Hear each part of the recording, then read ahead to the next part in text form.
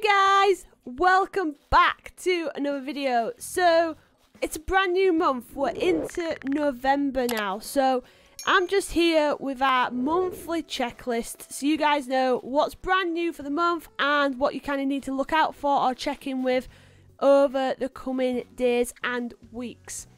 So the biggest change this month for anybody who's playing in the Northern Hemisphere is brand new crafting materials. Now this is a big month because this is like the true heart of the fall season now.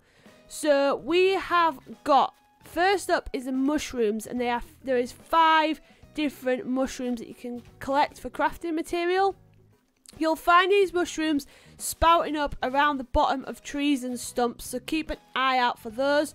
And of course they come with an assortment of brand new seasonal DIYs which you can get by shooting down balloons and talking to your villagers. And then moving and looking ahead to the middle of the month, we have also got the maple leaves making a return. So these work in this very same way that cherry blossoms do, so you'll see them blowing around and you need a net to catch them with.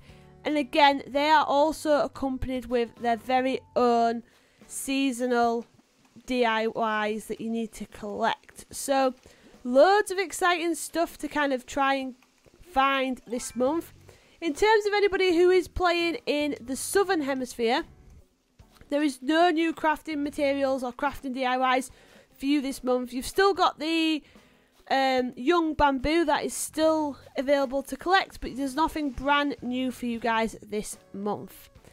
Now, in terms of the bugs and fish, there's huge changes, more so for the Southern Hemisphere, so it's really exciting for you guys. So in terms of the stuff what's brand new for Northern Hemisphere, we've got a few bugs. So we've got Dame's fly, we've got the tarantula, things like that. For the fish, we've got tuna fish, the blowfish, and a few others. And then the sea creatures, we have got sea cucumber, the sea pig, and also the crabs are coming in. So the snow crab and the red king crab are both making an appearance, which is super exciting.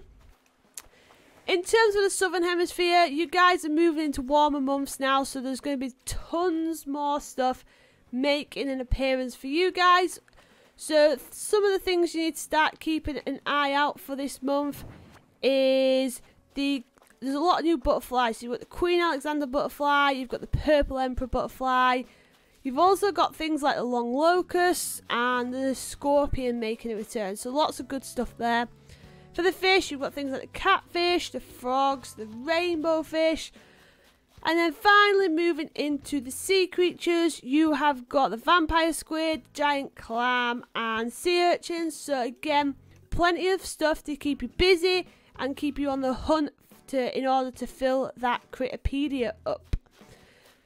In terms of anything else really for the month, there's no seasonal items at Nooks as I'm doing this, but they have a habit of dropping them mid-month, so if that does happen, I'll be sure to let you know. But yeah guys, it's an exciting month, especially for us guys who are playing in the Northern Hemisphere. We're going to start to see lots of kind of colour changes as well of the trees, really going to get that fall vibe going off. So yeah, I am excited for the month ahead. As always guys, I would love to know what you're most looking forward to for the month, what's on your hit list to catch or dive for. And as always guys, hit me up in the comments, get involved, hit that subscribe button, and I will see you tomorrow. Bye guys!